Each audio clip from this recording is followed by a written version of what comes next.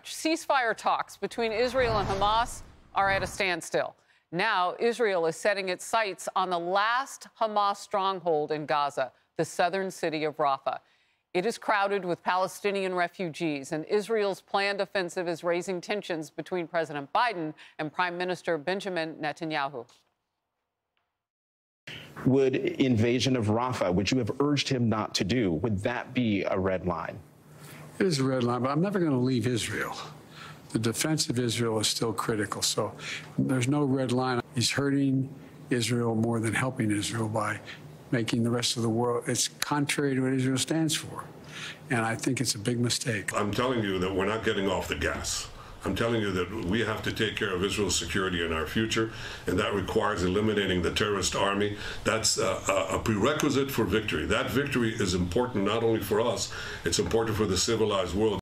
Okay, I don't know if you caught that from President Biden. He was asked, is there a red line? Yes. And then he said no. Obviously, that's a clue, because this is becoming a serious campaign problem for Biden.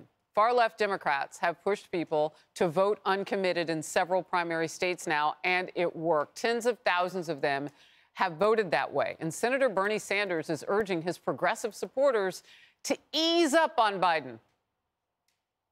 Can you, in good conscience, ask your supporters to vote for Mr. Biden? If you believe in democracy and involving people in the process rather than keeping people from voting, you have to vote for Biden. So you're saying progressives need to put this aside? The fight continues to change Biden's policy in Gaza, but the contrast between Biden and Trump is day and night. Did you see what he just did with half the country? So apparently, if you don't believe in voting for Biden, you don't believe in democracy. Well, who would he be talking about? Not just people in his own party, but anybody who doesn't vote for Biden. Wow.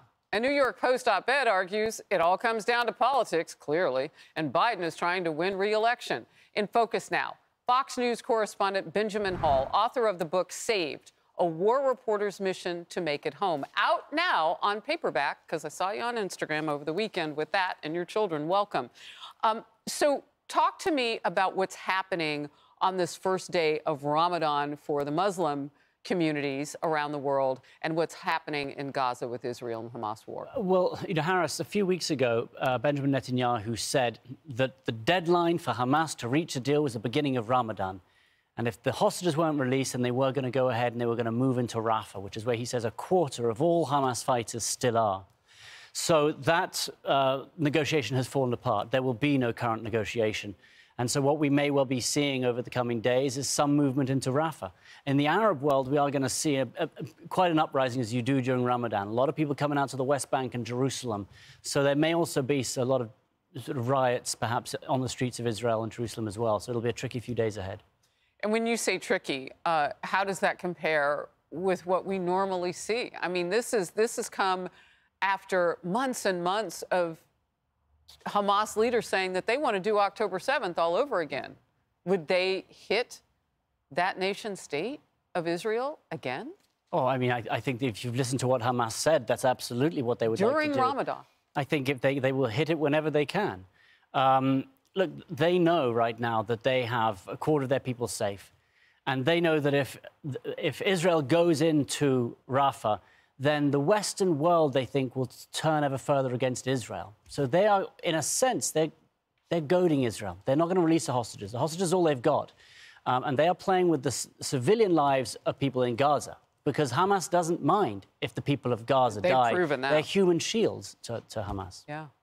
All right. Well, I do want to talk to you about your book, Saved. It's a #1 New York Times bestseller and tells the story of your survival, Benjamin, after being hit by Russian bombs while covering the war in Ukraine. It happened 2 years ago on this Thursday. And you also recount that story in a special on Fox Nation, and we want to show everybody a clip of that.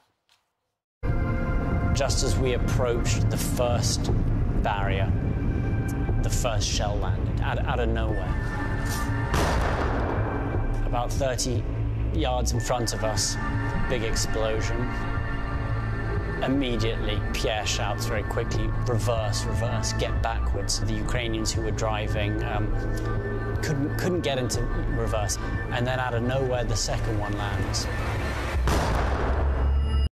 The special Sacrifice and Survival, a story from the front line, is available right now on Fox Nation. You were just telling me, first of all, have you gone back?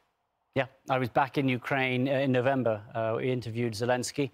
And more than anything, I wanted to go back because I wanted to show, and it's what I want to talk about this week, I wanted to show that you can throw everything you want at journalism. You can try to stop us. And Pierre, my cameraman, Sasha, our producer, they died that day. But it won't stop journalism. It won't stop us going back. And I was back in November to show that, to show we will keep reporting because there's no way you can silence us. And so we've got to remember the lives of Pierre and Sasha, everyone who's caught up in the war, but we will not stop reporting. Anywhere in the world. And to protect those of you who go into the front lines. You know, it's very important that Americans understand that oftentimes you're embedded with our U.S. military where we're on the ground, not in this particular case, but where. And so the danger arises no matter where you are trying to bring home those stories of truth. That's true. But if you want to get the stories of truth, you have to be on the ground. You have to look people in the eyes. You have to figure out what's happening. So many different sides of the story. And now more than ever, it's important that we listen to the journalists who are out there at the moment. Amazing people we have. Fox doing that right now. Yeah, we've lost some journalists' lives in the Israel-Hamas war. And I just want to get your last quick thought on what's happening there. In the war? Yeah, and journalists having to tell that story. Well, I think it's tragic right now. I think that we are at a point where many people are forgetting the hostages who are being held around the world. And I was out in Israel a few weeks ago, and I spoke to the family members. I spoke to released hostages. And they all say, just give us back our hostages. And that's our job. This can end. But people are forgetting that. Yeah, that's our job as journalists to keep that alive. Yeah. And we try to here on The Focus, and you have just reignited us again. It's always a pleasure to see you. Too. God bless you and your family.